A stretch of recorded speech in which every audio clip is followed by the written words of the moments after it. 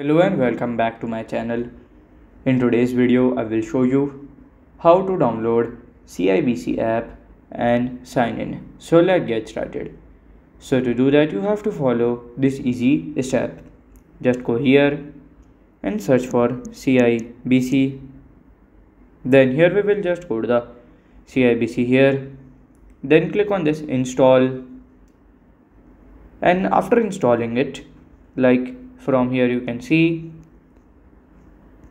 then here you have to wait, then you have to go to open, and after here then you can click on already a client. From here you can just sign in from here and it will be done. So this is how to download the CIBC app and sign in. And if you find this video helpful, make sure you like, subscribe and share the video. Thank you for your watching.